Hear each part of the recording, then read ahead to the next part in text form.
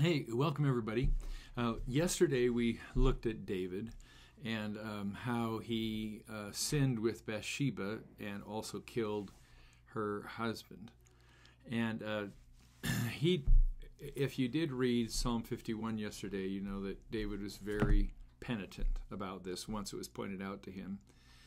And he then fasted and prayed because one of the things God told him is that there'll be consequences, that his son by Bathsheba would die right at birth, and that there would be problems throughout his family from now on. And so then David prays and fasts, hoping that God will change his mind and save this child. And God doesn't. The child dies in childbirth.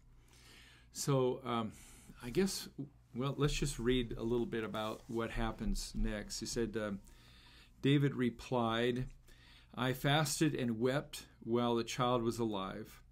For I said, perhaps the Lord will be gracious to me and let the child live. But why should I fast when he is dead? Can I bring him back again? I will go to him one day, but he cannot return to me. Then David comforted Bathsheba, his wife, and slept with her. She became pregnant and gave birth to a son, and David named him Solomon. Well, we know who Solomon is, don't we? King Solomon, who asked for wisdom. But here's the thing. Your sins are all forgiven in Jesus Christ, so that they aren't held against you in the resurrection. In fact, God doesn't remember your sins any longer because of what Jesus Christ has done for you on the cross. But the consequences of sin remain.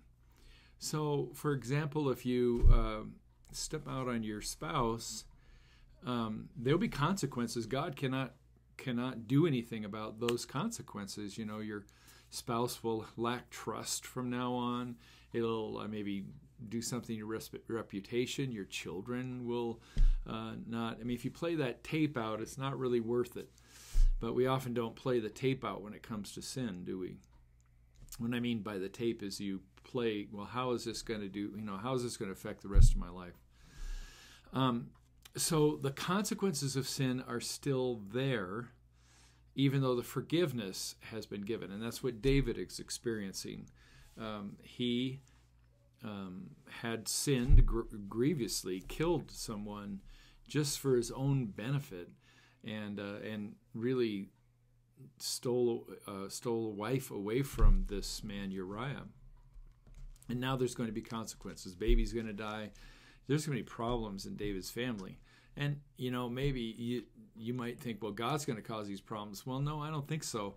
I think these problems start because of what we do back, what he did back with Bathsheba, that he kind of put into his family a thing where you could cheat and do things that weren't helpful.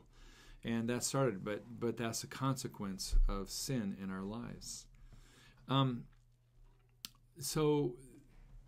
here's the other thing. Then even though we blow it, even though David blew it, well, let's just look at the story of David. Because Bathsheba then is his wife because he killed Bathsheba's husband. But if you go into Matthew, beginning of Matthew, you'll see that Bathsheba is mentioned in the line of Jesus.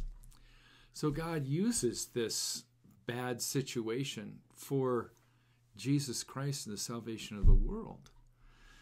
So it's a strange mix, isn't it? I mean, we're forgiven all our sins, but there are consequences still of sin. But God can use even all those consequences to get done what God wants to get done. That is a nice view of the Christian life and what God is all about. He's not going to get in the way of the consequences we create from our sin, but he is going to use all of that to the betterment of the kingdom of God. It's an amazing thing. So a couple things. One is all your sins are forgiven. Know that right from now. God has said to you, your sins are forgiven, number one. Number two, think through your sin. We all sin, but there are consequences to our sinning. And we should really play that tape through. That's an AA thing. You know, if you take this one drink, it doesn't seem like much, but it leads to a whole bunch of drinks and to a whole life that I no longer want in my life. So think through the consequences of sin. But know also that even though we blow it, God is able to take what's happened and turn it into good for those who love the Lord and are called according to his purpose. Romans 8:28. Anyway, have a good day. I hope this helps a little bit, and we'll see you tomorrow. Bye.